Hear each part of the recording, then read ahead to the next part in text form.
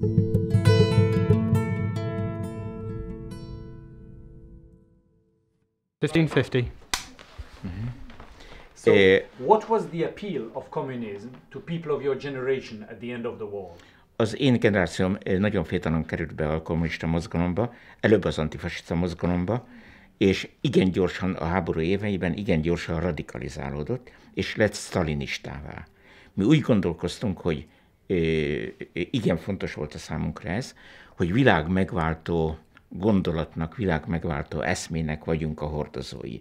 Tehát egy bizonyos értelemben ilyen világmegváltói gondolat jegyében úgy gondolkoztunk, hogy mindent megér a párt, akkor még úgy gondolkoztunk, hogy a munkásosztály hatalmának a megteremtése. So the only concept of socialism you had was Stalinist socialism. Ez már nem szocializmus volt. Amikor bekapcsolódtunk az antifasiszta mozgalomba, akkor sokan még úgy kapcsolódtunk be, mint szocialisták közel a szociáldemokrata párthoz, közel a marxizmushoz, de a radikalizálódás során eljutottunk a sztalinizmushoz. Már 44-ben az illegalitásban számukra az egyik legfontosabb művé sztalin-leninizmus kérdései vált. 1551. After the Communist Party in Hungary seized monopoly of political power, there followed a period of terror, of show trials, and what I would like to ask is, to what extent has this been simply the making of the Soviet Union, of Soviet pressure, and to what extent was there an input of the Hungarian communists? Semmiképpen sem lehet szovjet nyomással magyarázni csak. Akkor nagyon leegyszerűsítenénk a dolgot. Magyarországon kialakult ebben az időben már, főleg az én generációm körébe viszonylag szélesen a hatalomra éhes pártfunkcionáriusoknak a köre, akik tulajdonképpen ideologizálva ezt a hatalmat, tehát a hatalmi törekvést, úgy érezték, hogy a történelem a szárnyára vette őket, közben pedig tulajdonképpen nem volt más a törekvésüknek a hátterében, mint egy igen nagymérvű hatalomvágy. De megideologizálva. Teljesen beigazolódott a Dosztojevszkinek az álláspontja, hogy az ember tulajdonképpen egy ideológiát teremtő állat. Could you be more specific about the forms of Soviet interference in that crucial period? Ebben az időben tulajdonképpen a Magyarországon közvetlen szovjet befolyás a tisztogatások első időszakában nem volt, de volt a Rajkper előkészítésében. A Rajkper előkészítésében, főleg a titoista perré való átváltoztatásában a sztalini elképzelés és a szovjet közvetlen befolyás igen nagy mértékben érvényesült. Concretely, for instance, when you were prime minister, did you have to see Soviet advisors, for instance? Amikor már miniszterelnök voltam, akkor nem, de amikor földművelési miniszter voltam, és még előbb, mikor az állami gazdaságok minisztere voltam, a szovjet tanácsadóknak a hadával voltam körülvéve, de ezek tulajdonképpen nem igazán nyomást gyakoroltak ránk, hanem próbálták segíteni, ösztönözni a sztalinista elgondolásoknak a végrehajtását, ami a magyar mezőgazdaságra szörnyen káros volt. Ebben az időben kezdtünk gyapotot termelni, és gumipittybangot a sztalini elgondolás értelmében, ami szerint a harmadik világháborúban ezekre a termékekre feltétlenül szükség van. A tanácsadók ebbe az irányba hatottak. A szovjet hatás egyébként közvetlen volt, például amikor Sztalin meghalt, a szovjet elnökség határozta meg személy szerint, hogy ki milyen pozícióra kerüljön. 1552.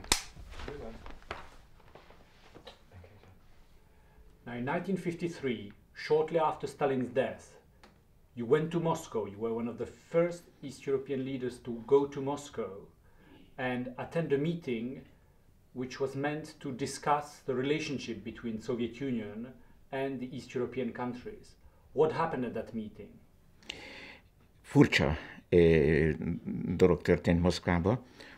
A Moszkvai Politikai Bizottság tagjai egyöntetűen, akkor még nem nagyon érződött a különbség a különböző csoportok között, Hruscsov és Malenkov csoportjára gondolok, egyöntetűen bírálták a magyar vezetést, a magyar vezetésnek 4 tagját, főleg Rákosit, Gerőt, Révait és Farkas Mihályt.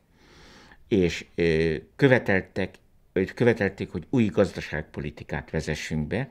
A szovjet kritika racionális volt, és a szovjet reformjavaslatok tulajdonképpen pozitívak voltak. Utána azonban sajnos a reformok törést szenvedtek 1954 végén, illetve 55 elején.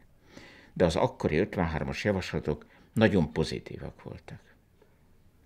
Now, there followed a period of brief liberalization. Clearly the Soviets have understood that something had to change in Eastern Europe. But shortly after that, they went back to the hardline policy and brought back the old Stalinist guard.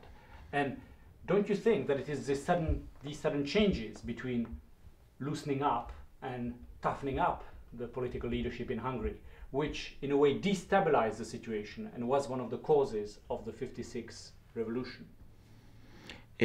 Ha 1955-ben nincs törés a magyar reformpolitikában, valószínűleg nem következik be a fegyveres felkelés 1956-ban. Mi az utolsó esélyt, úgy gondolom, 56. júliusában mulasztottuk el.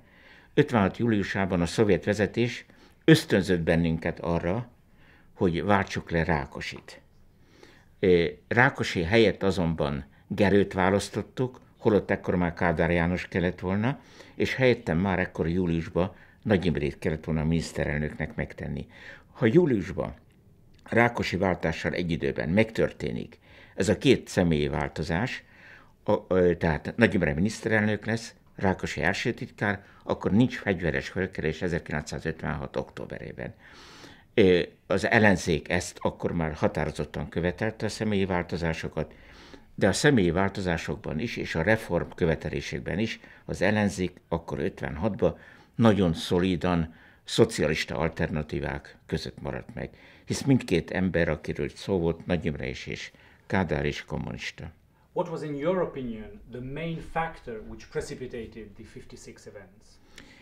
Szerintem a régi vezetés erkölcsi, etikai csődje, ami különösen a tisztogatások és a koncepciós perek miatt, és a rehabilitáció lassúsága következtében következett be, képtelensége arra, hogy bevezessen időszerűvé vált reformokat és személyi változásokat.